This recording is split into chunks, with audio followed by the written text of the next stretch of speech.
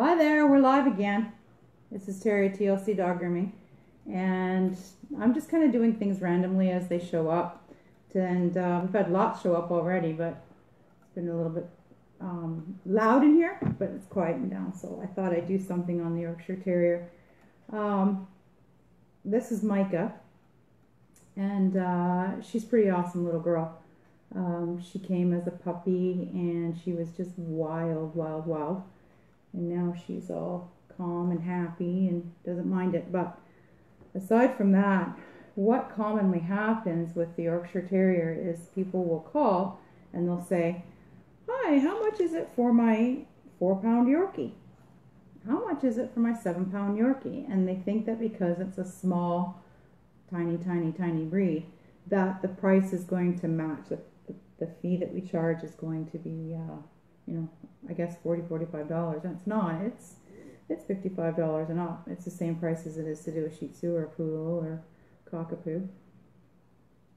And the reason why is because these little guys are so tiny. Like this little foot is like the size of a chicken bone. And my equipment is 10 times the size of her little feet and her little paper thin ears and all that. So you got to have your skills on in order to not hurt these little guys. Little tiny pads to get in with your equipment, whether it be with a clipper blade or whether it be with scissors.